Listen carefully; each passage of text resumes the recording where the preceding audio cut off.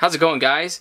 Coming at you with a review of this ammunition right here, which is the Privy Partisan 6.5 Grendel. This is a 120 grain hollow point boat tail. And I picked this ammunition up for right around 17 bucks per 20.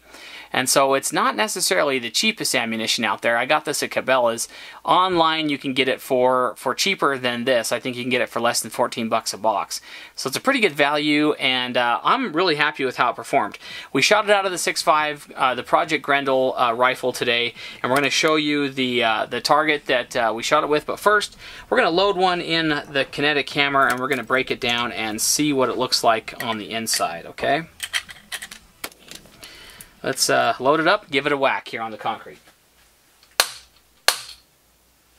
2 whacks did it, unlike that the wolf stuff that we tested before. It took me like 10 whacks to get that stuff out of there. So let's go ahead and put it in. Okay. All right. Set this off to the side here. Okay, so first off, let's go ahead and take a look at the casing itself. There it is. PPU there. Brass cased. It's going to be boxer primed, I believe. Let me just take a look inside here. Yep, it is boxer primed. I don't know if you guys can see that or not. I don't think you can. Anyway, very, very shiny brass. Very clean, boxer primed, non-corrosive. Cabela's had 100 bags of 100 of this stuff that's deprimed, ready to reload. There, I can't remember exactly how much it cost, but anyway, they had a thing of that there. So let's set the bullet off to the side, and we'll look at the powder. Powder is a kind of a standard ball powder. Nothing super fancy. Just kind of a standard ball powder. Let's see if we can get it to focus real good. There we go. Yep, just a ball powder there.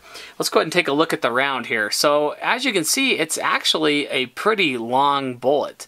Definitely a boat tail, and it is a full cased round.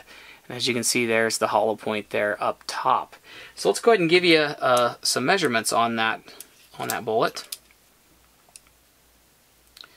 Overall length is 1.169, okay, and if we look at the diameter of the bullet, okay, 264.5, okay, that's the diameter. So yeah, just a very, very good looking bullet for sure. Okay, I forgot to show you the overall cartridge, so let's go ahead and look at the overall cartridge itself. As you can see, I love the looks of that Grendel casing. You know, nice little squat cartridge there with a long bullet sticking out the top. Pretty cool looking, yeah, for sure. Kind of a handsome in its own right bullet. So cool. All right, now let's go ahead and take a look at the target that we shot. Okay. Now, I only had 1 box of this stuff, but that's all I needed. If you guys are looking at this target, you can see that I only had to shoot 4 groups because they were super consistent, and it just shot really, really well. The best group was 0.46 inches. Awesome. Really awesome. The worst group was this 0.86, so just over 3/4 of a minute. And then we had a 3/4 minute group at 0.726 and 0.64. So as you can see, guys, this stuff was really, really accurate out of that 20-inch Lilja barrel on the Project Grendel. Super good ammunition. I'm actually really, really surprised at how well this shot. Now, that being said, I have had good I guess, experience with the PPU ammunition in the past. It's pretty decent stuff. I think they do a pretty good job with their loadings. And as you can see right here, that accuracy is pretty awesome, actually. I'll annotate the exact average velocity, but I was getting about 2550 out of this 20-inch barrel on the Project Grendel. So, you know, decently fast ammunition, over 25-50 feet per second. But as you guys can see, the accuracy is awesome. I'm not sure what the ballistic coefficient on this round actually is. I will do a little research and I'll annotate that if I find it as well. But if you guys are looking for cheaper long-range ammunition for the Grendel, I think this 120 grain stuff from the PPU is definitely something you need to take a look at. See if your rifle likes it.